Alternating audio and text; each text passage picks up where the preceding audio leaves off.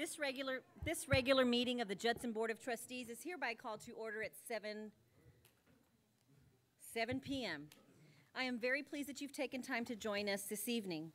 As the Judson Board of Trustees, we are here to set goals and policies and oversee the management of the district.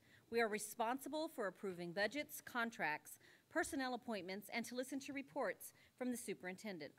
We are not here to make administrative or management decisions pertaining to the daily operations of the district. This is the responsibility of the superintendent. In compliance with the state government code on open meetings, tonight's agenda has been appropriately posted. This is a meeting in public, not a meeting of the public. As our guests, you are welcome to observe and listen. These proceedings are being video and audio recorded and will become part of Judson's permanent legal record. In order that the tape adequately reflects these proceedings, please silence your mobile devices and refrain from talking while others are speaking. Since it is legally mandated that these proceedings are recorded accurately, I may have to ask for order periodically should I notice that disruptions are interfering with our recording capabilities. Once again, I extend to each of you a sincere welcome from the entire school board. Thank you for your interest in Judson ISD. We have established a quorum, and I will call roll. Ms. Eaton. Present, and thank you for coming. Ms. Pichelle. Present. Mr. Macias. Present and welcome. Ms. Canoyer. Present. Good evening, all. Mr. LaFoyle. Present, and thank you for coming.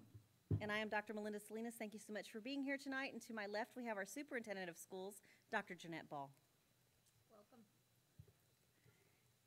Welcome. If you will please rise for Pledge of Allegiance.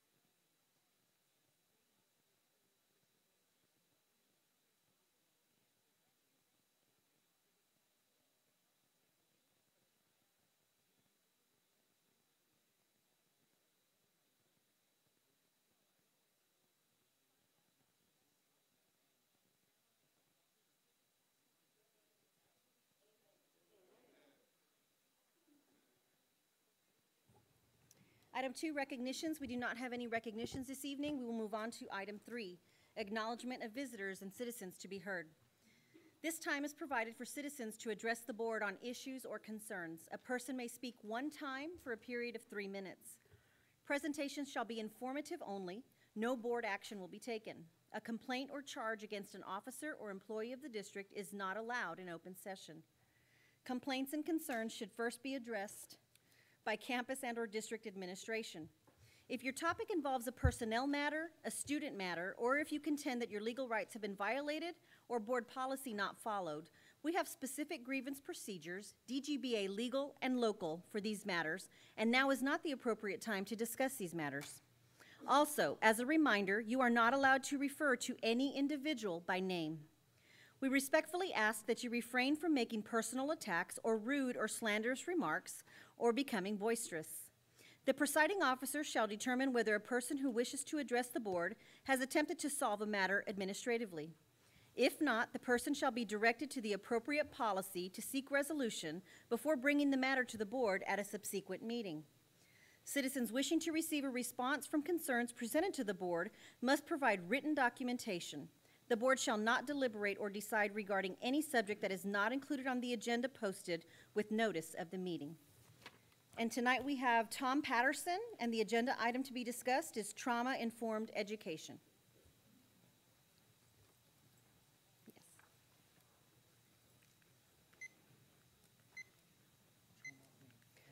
Trauma-informed education. Yes, ma'am. Good evening. Good evening. I came here to talk about 2 movies, documentary movies that I saw this year pertaining to the subject of adverse childhood experiences, ACEs, or more colloquially known as toxic stress. The movies were called Resilience, the Biology of Stress and the Science of Hope, and the other movie was called Paper Tigers. They were Primarily dealing with some situations in the state of Washington. This is one of the first places to really accept the new science and institute some policies that reflect that. In the county of Cowlitz, they instituted trauma-informed policies, and they saw reductions of 47% in dropout rates among students, 53% reduction of youth arrests for violent crime, 62% in teenage pregnancy, 43% in infant mortality, and 98% of teenage suicide attempts. They have projected a long-term savings to taxpayers of $300 million from an investment of $8.1 million. That information was in the Resilience movie. And then in Paper Tigers, that was a piece about an alternative school, Lincoln High School in Walla Walla, Washington. One of the very first schools to institute trauma-informed policies. And over a 4-year period, they saw an 83% reduction in suspensions, 40% reduction in expulsions, 47% reduction in written referrals. Graduation rates were up 5 times, and the number of students starting college went up 3 times. And I just wanted to make the recommendation, if board members have never had the opportunity to see those movies, that they set aside the time to look at them. You know, there's a lot of things that come out that are, you know, theoretical in a psychological realm, but with the actual measured numbers that they've seen, I think this is something that would be very valuable to our students. Thank you.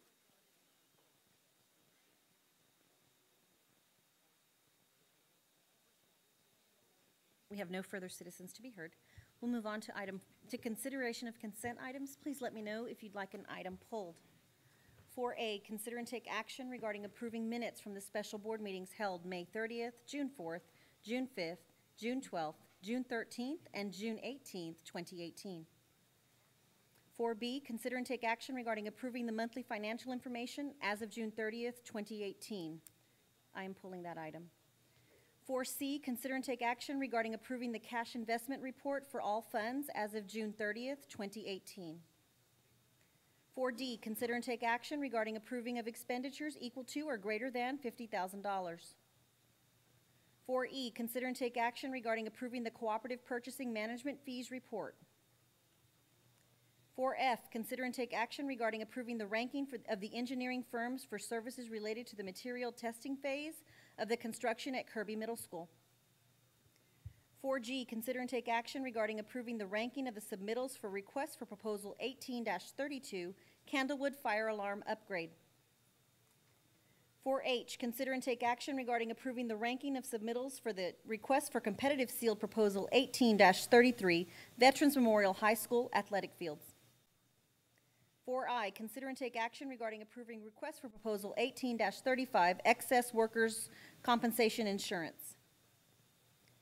4J, consider and take action regarding approving a Texas Education Agency, TEA, expedited waiver for foreign exchange student program. 4K, consider and take action regarding approving the interlocal cooperation contract on cybersecurity academy and corresponding summer camps.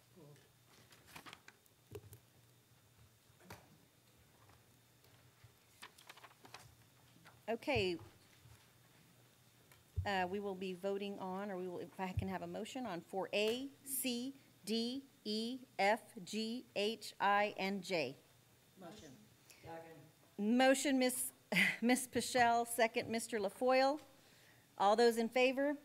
Aye. Any opposed? Motion carries 6-0. We'll move on to 4B, consider and take action regarding approving the monthly financial information as of June 30th, 2018. Do I have a motion? Motion, Ms. Canoyer. Second, Mr. LaFoille. I just have a couple of questions. I don't expect administration to have the responses now, but if they could get the responses for us. on page, let me see. The first one is on page, oh, I don't know what page it's on. There are no pages. Okay. Well, at the top it says, it has a name, Nina Mavernack. My question is not about Nina, it's about Patricia Annunzio. Consultant Patricia Annunzio will be coaching teachers in the classroom to prepare students for the STAR test at a, oh.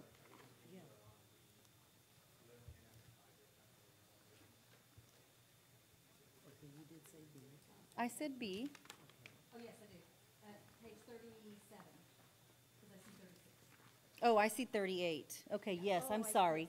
The odd number pages, or maybe it got hole punched. Perhaps. Thank you. Page 37. Just a question about the STAR testing at $100 an hour for 2.5 hours for 7 days. Just dates and school. I know it says June 14th, but it was after the STAR test, unless it's for summer. I don't know. And then I don't know if it's elementary or middle school or high school. So just extra information. And then the next one is on page 40, the very bottom for Region 20. We have 2 items for approximately $26,000 for up to 65 days each one, so a max of 130 days. Classroom observation and coaching, debriefing district-wide. Just again, curious, did we really have 130 days out of 177 student days? Or how many days, and again, what campuses, and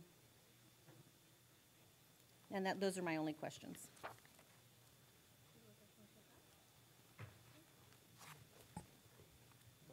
Yes, Mr. Macias.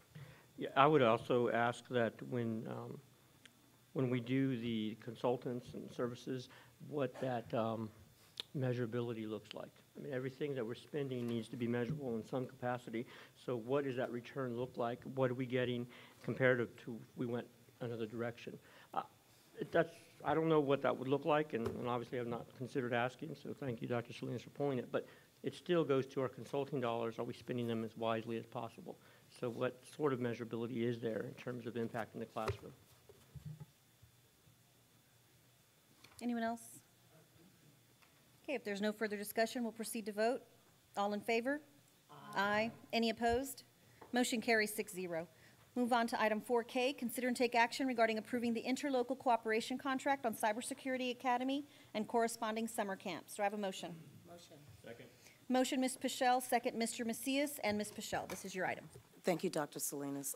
Dr. Ball, the only reason why I pulled this was because I wanted to have an explanation, and then I see when we got here tonight, there is a correction to what we already have. And so may I please hear why we have another one, what the correction is, and just to explain what it is, this interlocal agreement. Thank you.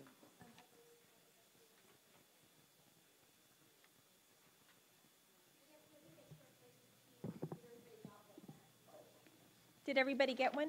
Yes. Okay, perfect. You mean the second one? Yes, sorry. Let me answer the first part of the question. What is this agreement, or the interlocal agreement? This agreement was already previously approved July 21st of 2016. It is a 3-year contract with UTSA. This is the program and the partnership that we have. It's housed at Veterans Memorial High School for cybersecurity. And if you will note, the contract outlines in the statement of services, this is for students to attend a summer camp. The reason that we're bringing it back to the board, even though it was already approved, is because a number of students changed. Originally, we were looking up to 60 students, but after the recruitment and identifying the students, if you look at section 4 on page 104, the copy that's in your binder identifies 32 students. And we received notice from UTSA after the board agenda was submitted that the final calculation is 35 students. So that's the only difference in having a second copy of the interlocal contract. You're very welcome. There's no further discussion. We'll proceed to vote. All in favor? Aye. Any opposed? Motion carries 6-0. Move on to item 5A, consider and take possible action regarding approval of the personnel report and updates including new hires, resignations, and administrative appointments. 1, principals. We will discuss that, or we will take action after we come out of closed session. B and C have been pulled by administration. D. Dr. Salinas? Oh, yes, yes, sir. I have some questions about the IB program. Can we pull that as a discussion?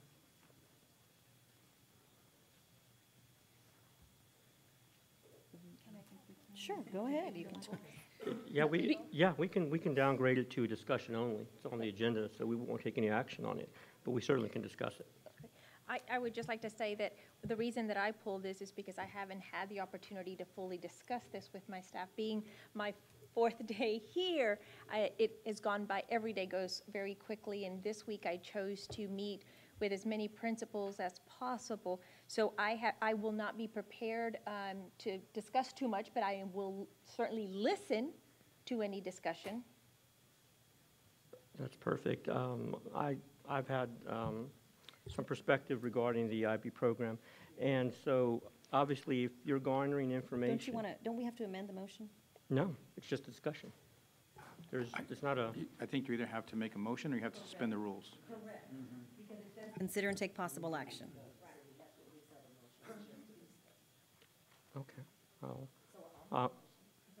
Okay. Go ahead, somebody.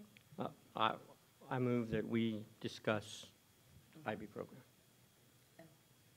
Second, so go. Okay, so we have a motion to amend the item. I mean, I think all you need to do is take a motion and then second it, have your discussion, and then have them withdraw their motions, and we just bring it back at the next meeting. okay, all right. Go ahead, discussion, Mr. Macias. Yeah, thank you. And I only want to take advantage since it's on the agenda. I didn't realize it would be pulled, or I would have been more prepared. But I know that we've had some discussion regarding this, and in your fact-finding, perspective from the board in terms of where we ended up, I recall a statement that Mr. Elizondo had shared with us when I asked him about it. I can't remember when now, it was last month maybe, about the IB program being reinstated. My impression was that we were phasing the program out, and that's correct, right? So we were phasing the program out, but to understand what the perspective was back then is important for you to see, at least from my standpoint, and naturally my colleagues can also say whatever they need to say regarding it. But the fact of the matter is that the program was expensive in terms of the amount of students that were impacted regarding return on investment.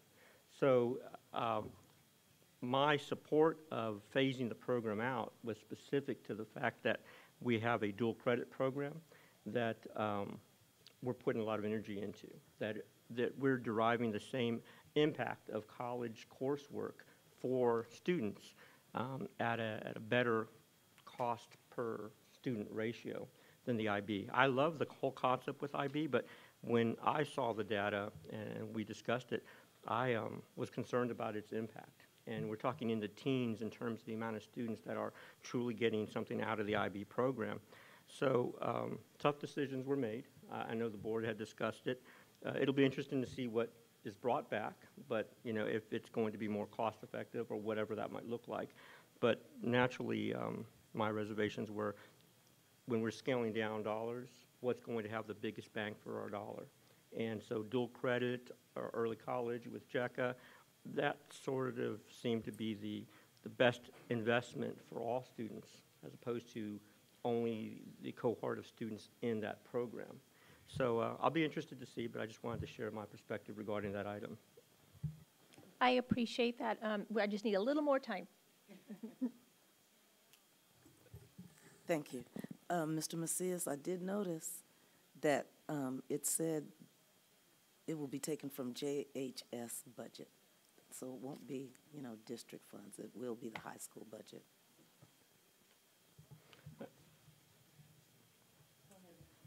And that's a good question. From Judson budget, but is there district dollars in terms of personnel that are attributed to that? And I would imagine that there would be.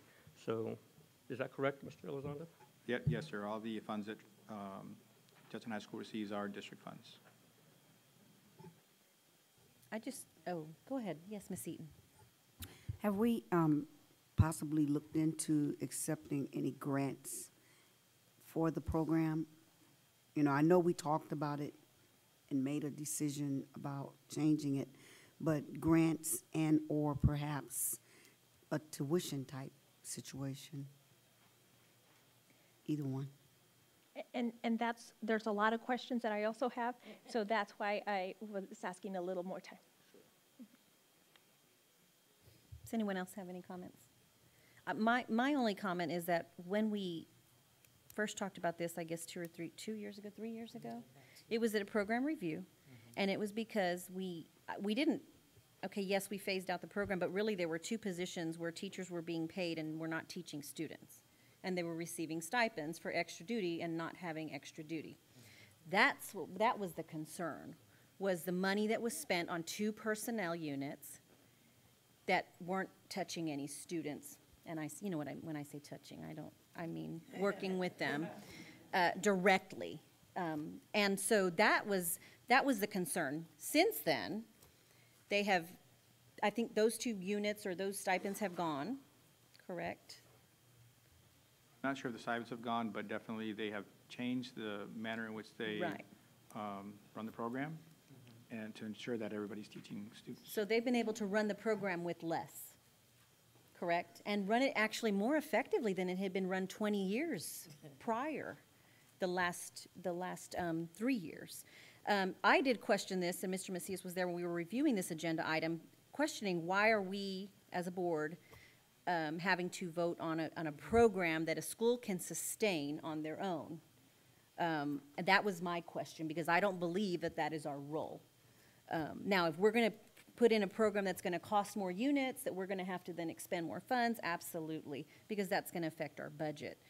So I questioned why it was even on here, but I was told that, well, we voted out the program, and I'm like, well, we actually voted out the units because they weren't being effectively put in place. So that's my only comment, again, for you to look into and research, and maybe it doesn't have to come back. I don't know. Thank you. So, Dr. Salinas, you're suggesting that this may not come back to the agenda? I'm suggesting, and I've asked several different people, like, would you typically have a board vote on that? And they said, no, not if campuses have a lot of programs that they have right now that they put in place because their campus improvement plan or their site-based decision-making decided to try it. And so we don't get to tell them, yes or no, you can't do that. And so that was my, Well, I guess it's appropriate to ask then if there is personnel that's coming from district funds. I mean, that comes from a budget that we support. all personnel does. Well, and so in that vein, if we're approving that budget, I would imagine that we would have an opportunity to evaluate if that's something that needs to be. If it's purely programmatic, which I know campuses can do that, that's cool. But if $1 is coming out of personnel, then it's a district expense. At least that's my impression. So I would probably want to see this on an agenda for us to discuss so that I'm comfortable with our approach with this program. We can definitely review it again. When it was discussed about bringing this back, I'm the one who suggested that we bring it back to the board specifically because it was brought to the board when it was phased out. And so what I didn't think was a good idea was for the board to tell us or to agree not to pursue a program, and then we decided we're going to do it anyway. So I always felt like when we're going to do that it would be better to bring it to the board for full transparency that, hey, we talked about this program. At one point in time, it was decided that we were not going to do this, and now we'd like to reevaluate and reinstate the program and have the board give us their okay to go back and do something that the board told us not to do at one point, whether it was part of a budget process or anything else. That when we say, even we're going to cut a position, if we cut the position and the board is part of the budget process, before we add it back, we're going to bring it back to the board and say, we'd like to bring this back. Is it okay to do that? So that's the reason it's coming back. And yes, while this may be budgeted, it still costs district funds. And so if the board were to say, nope, we're not going to pursue this, we don't want to do this, then we would adjust the budget downward and say, okay, we're going to delete all these positions and we're going to do something else with those resources. These teachers don't only teach IB, so it's not as easy as it sounds of just deleting the position. And they have contracts for this next year. They would With have to full be, they'd loads have to on- do something. With Yep. full, right, Sure. with 7 periods or however many classes they have to teach. Well, the IB would be one of the 7 if they, yeah. We're getting, I mean, it's almost too late for this year, my opinion. Okay. Any further discussion? Okay. We'll move on to item 5D. Consider and take possible action regarding possible approval of an employee retention incentive to be paid during the 18-19 fiscal year. Do I have a motion? Motion, Ms. Canoyer, second, Ms. Pichelle. Dr. Ball? Oh, no, okay. No? Sure, no problem. At the budget adoption, there was a discussion that was, that took place regarding putting in place a retention incentive program for our employees. And we budgeted, the board budgeted, approved $1.8 million for that purpose. And this particular recommendation is being brought forth so that it can generate discussion from the board members to see if the parameters that are being recommended are acceptable. And that is just saying that any employee who was employed by the district as of September the 1st of 2018 and continued to be employed by the district as of December the 1st, 2018, would receive, if they're a full-time employee, and that means that they're exceeding 20 hours per week on their normal schedule, they would receive a $600 gross pay incentive. And if they're a part-time employee, they would receive a $300 gross pay incentive. Of course, I say gross because that's before taxes. And again, that's here as a suggestion, recommendation, but we're definitely open to feedback from the board as to what y'all think about the dates or the amounts, knowing that we have a $1.8 million amount that's currently allocated for that. What were the dates again? September the 1st through December the 1st. And it would be paid out in December. September 1st, 2018? Yes, sir. Ms. Pichelle? Thank you. My question is, Dr. Ball, is this something that we're going to continue to bring back each year, or is this going to be a one-time thing? For right now, I would say it would be a one-time thing.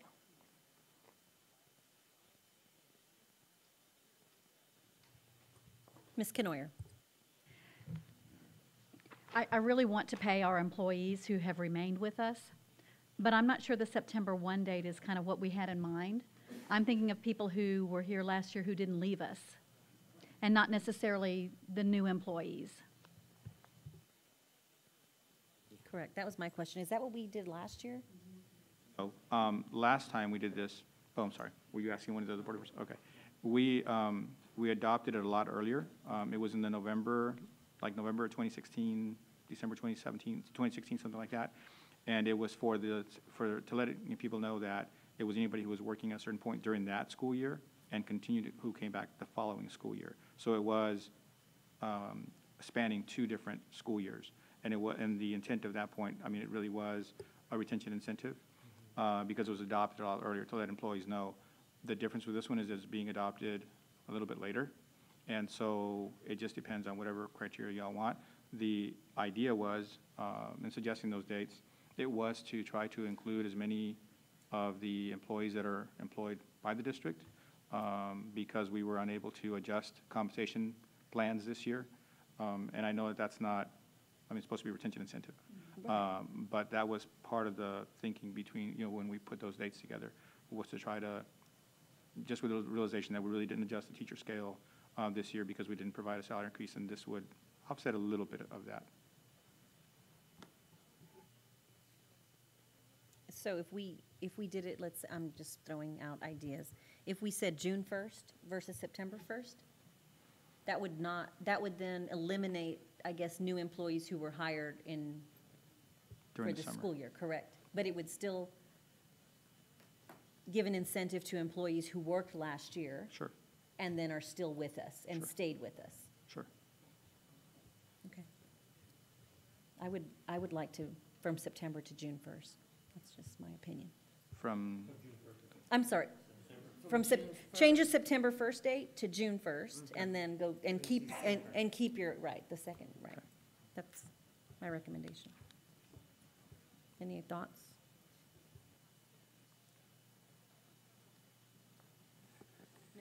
Ms. And Michelle? that's what the employees were already, they already knew that, right? They already knew that it would be those employees that worked through December, no? No. through be- December, I'm sorry. No, this just came about recently. So this really, no one really, I don't say no one, but this isn't something that has really been publicized for our staff. This was discussed at 2 meetings ago. Okay.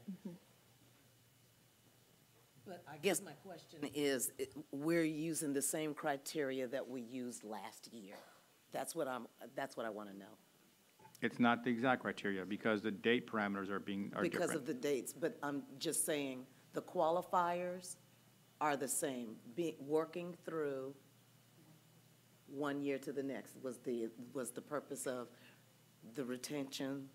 Yes, I mean, Okay. that part of it is accurate. It was, Okay. it's going to transcend two school Okay. years. But the dates are drastically different because last year, I believe it was that you were employed beginning December the 1st of 2016, and it went through August or September of 2017, and then we paid it in December of 2017. It was for a lot longer term, and again, we did it in advance, so we told the employees, we adopted it in November, and it was looking forward. And that's the only, it will work, but that's the only difference here is that we're kind of going back. Is the time frame. Right, instead of just Okay. looking forward. So with this current plan, every single employee is going to get something. If they are hired between September the 1st and December the 1st, and stay here through December the 1st, yes, Right, that is right. correct. The majority of the employees that leave during that time are usually we have a lot of turnover in the auxiliary Right, ranks. correct. But mostly the professional, most of the teachers, they will be here during that Right. time. So that- Majority of the staff are going to be receiving, if we keep it the way it is right now. That's correct. The majority of the staff. If we change it, then anybody hired new, any new hires Would not receive it. would not receive it. They wouldn't be eligible. That's Okay. correct. And we have budgeted for every, I'm going to say that, the majority of the employees to receive it is what is budgeted Yes, that's here the for 1.89. 3,000 employees. Right, yes. Now, that does obviously say that some people will be leaving and not be eligible, but the majority of them. Okay.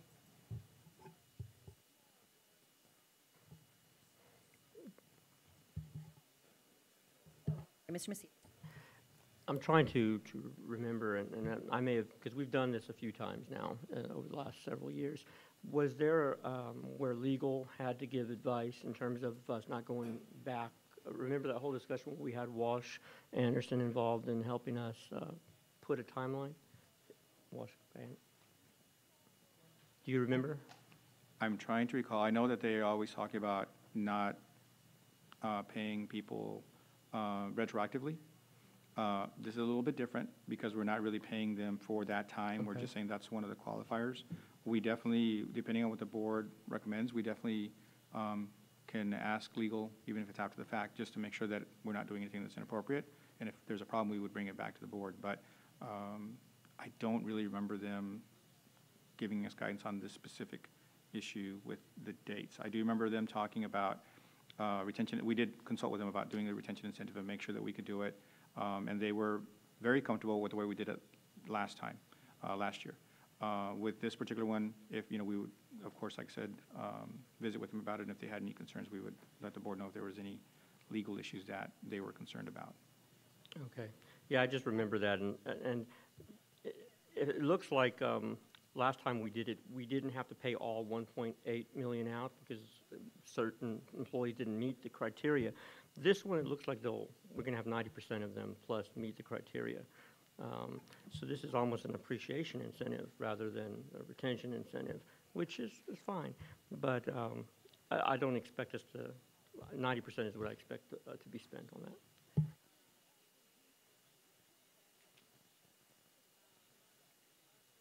Ms. Bishop? So are we going to change the date? That's for discussion. That's all I want to know. We're going to change the date to be June 1st? And if y'all would like to do that, just please make a motion Right, we'll have to amend it. to amend it. Okay. I mean, yeah. It's up to, I mean, we can, I see positives in in both ways. Ms. Canoyer? Because we have budgeted to cover all employees, I came into this thinking that we were doing the retention incentive. But we do know that there's going to be a slight increase in health insurance. And we know that without a pay raise, that does affect all employees, even though, I mean, even the ones who weren't here last year, the health insurance from wherever that came from, there's going to be a difference. So I actually think I might be okay with leaving it as it is.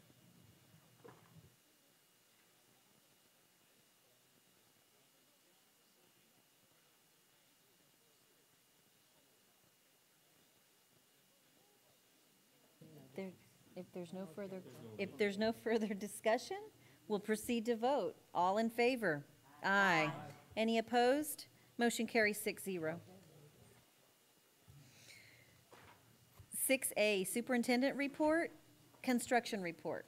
Yes, I'd like to ask. Oh, maybe I'll remember one time. I'd like to ask Dr. Fields to please update us on this. Yes, ma'am. Good evening, ladies and gentlemen. The construction projects for the district have ramped up with us getting closer to the 18-19 school year. For the 10 schools that we identified as the modernization and improvement schools, which are Converse, Park Village, Woodlake, Candlewood, Crestview, Spring Meadows, Eloff, Millers Point, Olympia, and Pashal, we're still in the architectural contract negotiation phase. And their designing goes from kitchens at some of the campuses all the way to the establishment of a new gymnasium at another one. So we're working diligently on getting that done. In addition to our bond initiative, we also have insurance projects that are being done. The 6 critical roofs of Eloff, Hopkins, Masters, Park Village, and Pashal and Wagner. Eloff and Hopkins are complete. Masters and Park Village are Masters and Pashal are 99% complete. And then Park Village and Wagner are about 98% complete. So we're at the closeout phase on both of those, on all of those critical roofs. And we're moving forward with phase 2 and phase 3 of the insurance projects that needed to be done. And once we put that out for construction bidding, our plan is to start phase 2 construction in about mid-October. Now, concerning the renovations for Kitty Hawk Middle School and Kirby Middle School, at Kitty Hawk Middle School, we had said before that we needed to expedite that. We got in touch with, CPS got back with us today and said that they're ready to cut the power over at Kitty Hawk and establish the new electrical easement so we can go into the next school year. That'll start next Friday and probably run through the admin summit on April 2nd, and then the power will be back on over there. And then for Kirby, we're in negotiation with the general contractor that was approved last board meeting. And then finally, veterans, not finally, but phase 2 of veterans. Remember that we're doing a new academic building, which will increase their capacity to 2,400 students, as well as a fine arts center. And we're about 60% done with the design over there. But what we did do, and you approved earlier, was separate the athletic fields so we can start on that construction quicker, so they'll be able to use those varsity fields a lot quicker in terms of getting all the construction done at the same time. And then Escondido, the substantial completion was supposed to be for tomorrow, is what we've been telling you. That was completed today. We haven't received the certificate of occupancy yet. The fire marshal has been, he identified some areas. All those areas were corrected. So either he'll go back out tomorrow or on Monday, and we should receive the certificate of occupancy. So we can move forward with that as well. We also set up a tour for the board as well as the senior staff on the 26th of August to go out so you can see the new facility before everybody starts getting in. It'll be a little bit busy because we'll be putting in equipment at, I'm sorry, did I say August? Yes. I apologize. It's 26th July, yeah. I'm trying to give them more time. I was trying to give them more time. 26th of July, yes. And they'll be moving in equipment and stuff like that, so it'll be a little bit busy. But I don't think we'll need hard hats and vests and all the other stuff. Any questions? Yes, ma'am. Dr. Fields, does this also include the vestibules? For the campuses where vestibules were ordered, yes, ma'am, that's mostly in the modernization and improvement on those 10 schools that we're working on.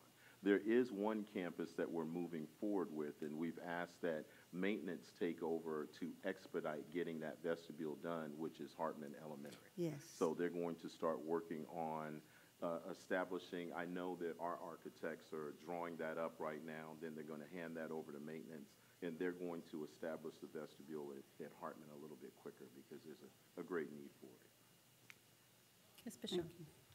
So our guys are going to put up the vestibules, we're not going to have to contract that? They're going to be in charge of the construction of it. Some of it they may have to contract out, some of it they may do on their own, but the maintenance department's going to be in charge of that rather than us going to find a contractor to do it for us. Yeah, Yes. oh, that's And pretty then cool. our architect is drawing it up. Yes. Okay, all right, that's good. Any other questions? Thank you. Okay, if there's no further discussion. 6B, update and comprehensive study on students on grade level and above. Mr. Macias. First, I'd like to thank administration for doing a really good job on getting this started. Thank you. Thank you very much. I read every page twice, and so I have a couple of really easy questions, I think.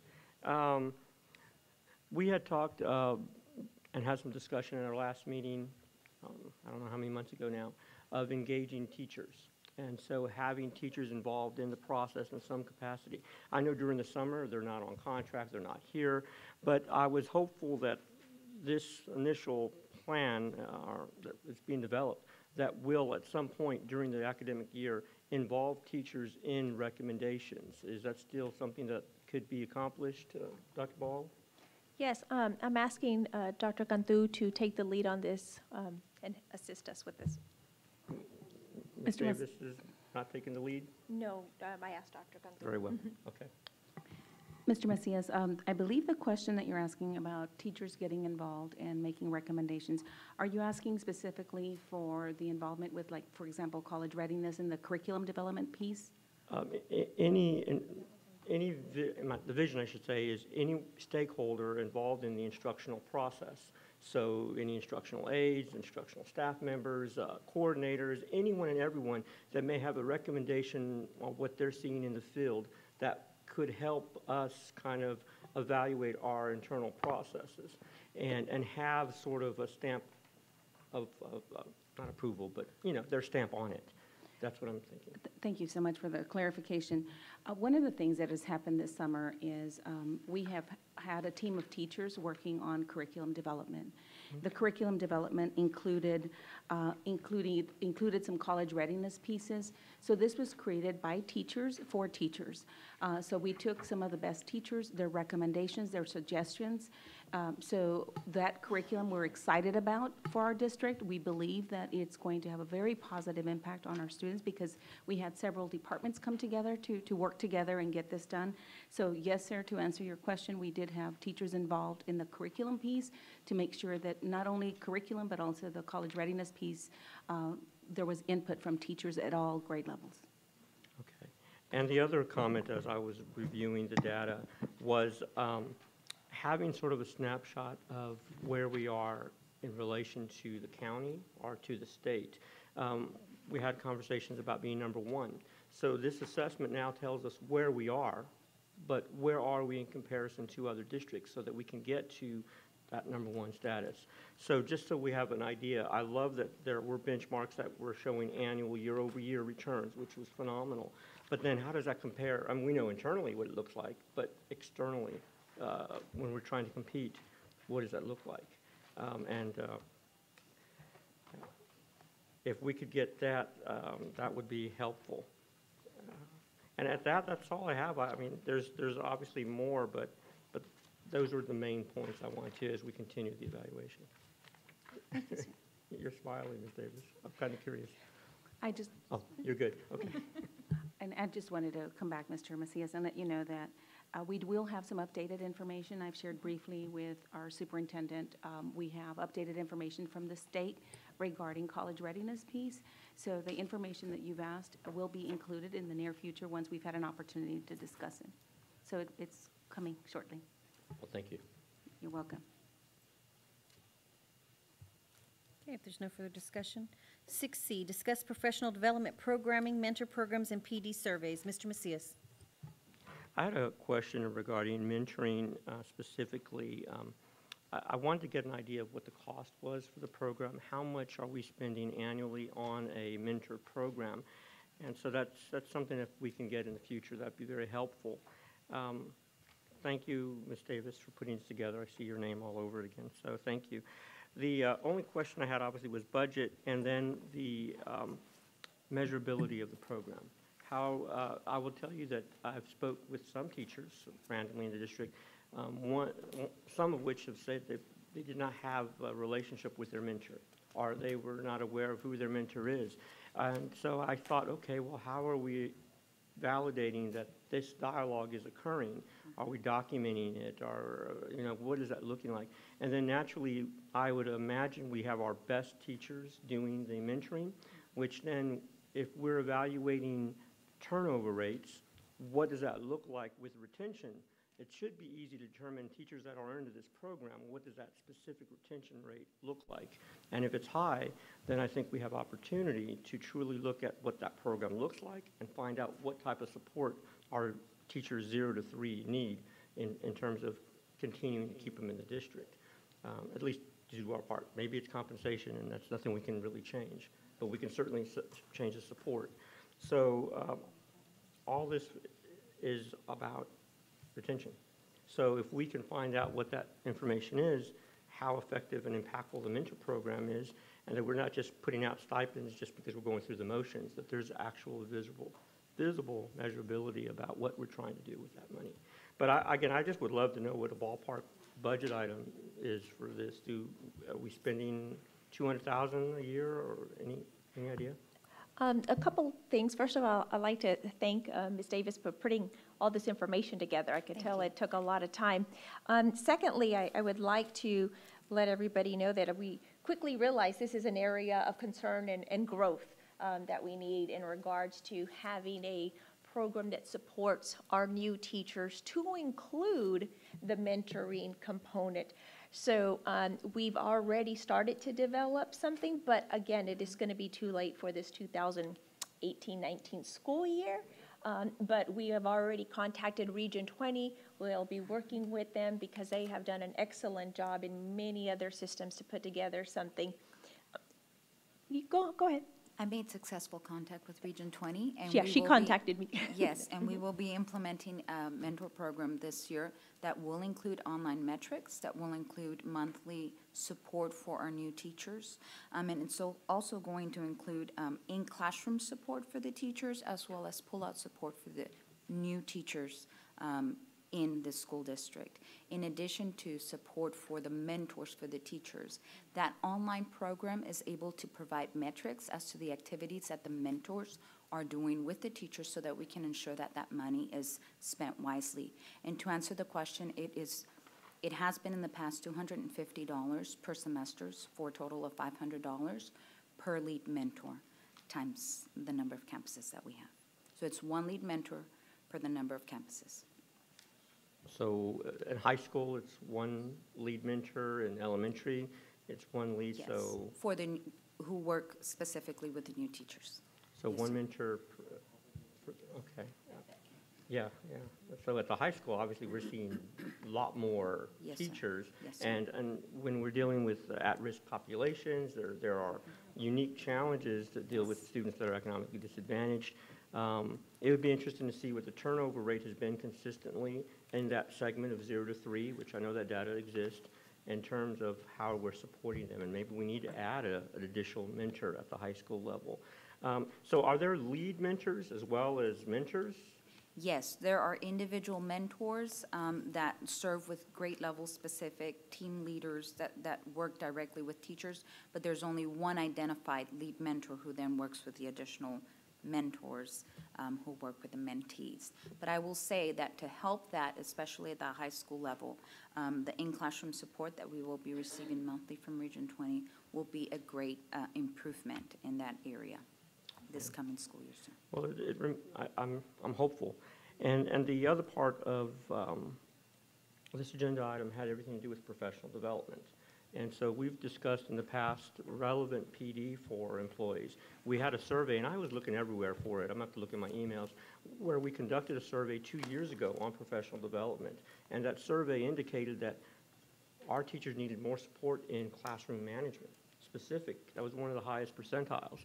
And so I wanted to follow that up with, have we done anything to support teachers to give them relevant PD in classroom management, or is there just a certain playbook, if you will, that they need to take because they need to qualify whatever those credits are? I just need more information about that, and obviously Dr. Ball will, I'm certain, look into that a little bit deeper as well. But the whole topic of relevant PD is important, I think. So I didn't see anything on PD, so I know it's fresh and we're just discussing it, so I don't expect anything right now. But I certainly would like some follow-up on that. Absolutely. I'm sorry, Ms. Eaton.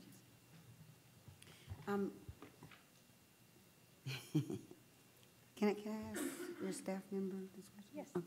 Okay, so where can I locate the in-processing sheet for the new teachers and/or the mentor checklist that they go by during this process? I would like to look at one so I can see what it is that they are. We can most experiencing. certainly provide it in the next Friday pamphlet that Yes. goes out. Thank you. You're welcome. Could you repeat that? You asked for two things, in-processing sheet and? The in-processing sheet for the new teachers processing into the district, as well as the checklist That's the one I missed. that they use for this mentor program. I just want to get an idea of what the mentors are doing at each level to assist the teachers. Thank you, ma'am. Thank you. And I did see, to speak to Mr. Macias's question about classroom management or discipline, I don't remember where I saw it, if it was in the consulting services or in your comprehensive data review about PBIS. So we have quite a few campuses that have gone through, it looks like, extensive training already for PBIS, which addresses the concern for discipline. And also, you receive a quarterly report, and the last two quarterly reports you've received from me have included every single professional development that has been offered by the district. And there has been plenty of classroom management pieces, as well as even in the content area. What we do within the classroom should help manage the content by ensuring that the student instruction is engaging. And that also helps with classroom management. But we understand that there's also a piece that's just facilitating classroom management, and that type of professional learning has been offered as well. And on page 192, you're able to see a lead mentor agreement where it talks about some of the responsibilities that we expect from our lead mentors. So that's listed on page 192 of your board book. Ms. So Michelle. you're referring to, we got quite a few emails this week, or last week, was it? That was the quarterly reports? That's what you're referring to? Yes, Okay. ma'am. All right, thanks. Ms. Macias. And I haven't read those three. They're all right there in my inbox, but I will be looking at them more in depth. I guess this criteria on page 192, the lead mentor agreement, right now, again, Dr. Ball had mentioned there's some areas of improvement for here, an opportunity. So at this point, who does ensure that this happens? So it had fallen under the Office of Professional Learning. The Office of Professional Learning has shifted this year. It started in HR and it shifted over to CNI. But since I've been here for this last semester, it has fallen under the CNI purview. Okay. So since I've been here, we have held 2 quarterly mentor meetings over the last 2 quarters that I've been here. But we do realize that that's an opportunity for growth, and we are definitely taking those measures to ensure that we have an effective program, a program that follows up with the new teachers both in best practices area as well as classroom management area, and that we have the metrics that you need to ensure that money's being used wisely. I guess the last thing I would want then in terms of the PBIS and training and so on, there's always a track record of what we've offered before. I would be satisfied to see that there was an increase in intervention or classroom management as opposed to year over year. what I'm concerned about is that it's the same menu of professional development without really increasing. So I would feel better and sleep better at night once I knew that there was an increased pathway for more classroom management PD that again, I call relevant PD for our employees. So if that can be provided, Dr. Ball, with administration. Thank you. Okay, if there's no further discussion, we'll move on to item 6D. Update on board training, conferences, events, and consider future agenda item requests by board members. We'll start with Mr. LaFoille. Nothing. Thank you. Ms. Canoyer? I have nothing at this time. Mr. Macias? Nothing present. Thank you. Ms. Eaton? Thank you. Ms. Pichot? I don't have anything other than just clarity. I'm always asking for clarity.